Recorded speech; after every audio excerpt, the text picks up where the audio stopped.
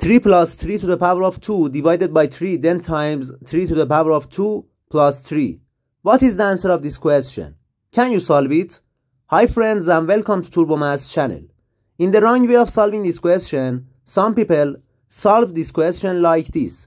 3 plus 9, then divided by 3 times 9 plus 3. 9 plus 3 equals 12. Again, they start from the left and simplify the question. 3 plus 9 equals 12. 12 divided by 3, then times 12.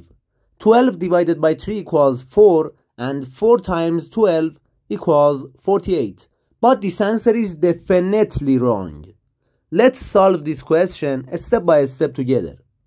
To solve this question, we need to follow the PEMDAS rule. In this rule, P stands for parentheses, E stands for exponent, M stands for multiplication, D stands for division, A stands for addition, and S stands for subtraction.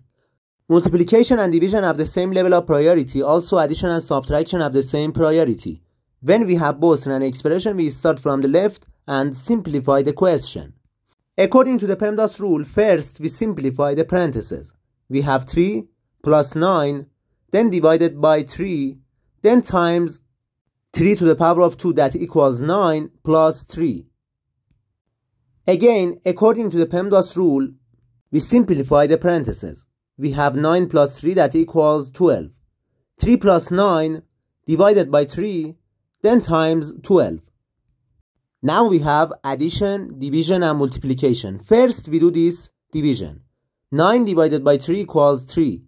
Now we have 3 plus 3, then times 12. In this step, we do this multiplication. 3 times 12 equals 36. And 3 plus 36 equals 39. The final answer of this question equals 39. Thanks for watching, guys.